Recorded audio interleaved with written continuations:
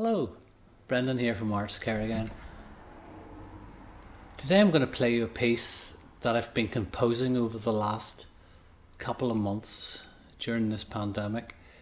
It's called Cruel Harvest and the Shoots.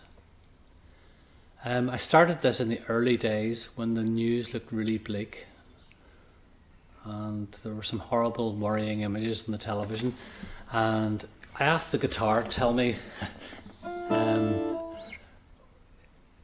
how I was feeling about it, because I often do that. I often like to just sit and play and see what comes out. So this theme emerged from the guitar that seemed to sum up how I felt about the time, because I was worried about a lot of the people I work with, the people in day centres and wards who I knew who were older. This piece of music resulted. I then wrote some other bits later on when things seemed to lift, the mood seemed to lift a bit, and the news, while not being brilliant, just seemed that things were getting a bit brighter. So some brighter music developed. Then I was asked to collaborate with a group of dancers from Arts Care in this wonderful dance project they'd done on Zoom, which was another very moving piece of great, well executed movement. So I added a couple of other bits to the music and adapted it to fit the dance, and then we made a video of it, which was shown in a Facebook Live event a couple of weeks ago. So we decided that me and Sherry Robinson, that the cello player who was involved in the first thing, to come together again and reshoot the thing in its entirety, just the whole piece of Cruel Harvest and the Shoots. So I hope you like this. It's one of my favourite pieces at the minute. So here we go.